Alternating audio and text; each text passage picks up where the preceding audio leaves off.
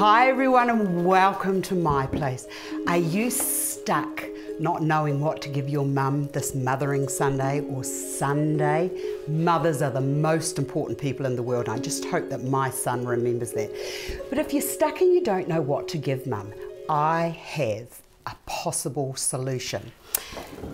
Pink peonies and red roses. The pink peonies in the language of flowers is for love, and so is the rose. So I'm going to say that this is an arrangement that is filled with double love. Really easy to put together.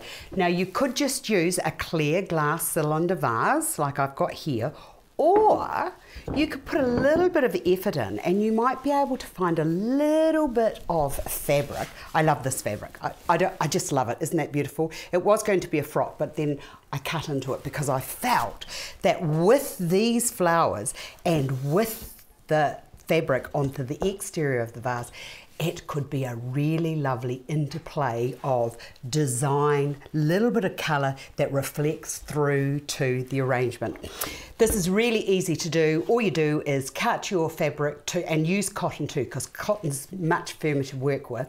Just cut your fabric to the size of your vase, layer on your craft glue, and then just wrap the fabric around it, and then use your hands to just go down the sides of your vase to make sure there's no wrinkles and there's no bubbles into it.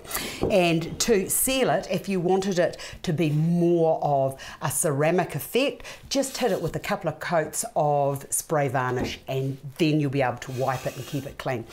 Right, to begin, the first thing I'm going to put in is the roses. I love these roses, and when I was creating these roses, I actually designed these on my neighbour's rose that she has, and it is the most fragrant of all of the roses. So just 4 around the outside. I'm keeping this really easy for you.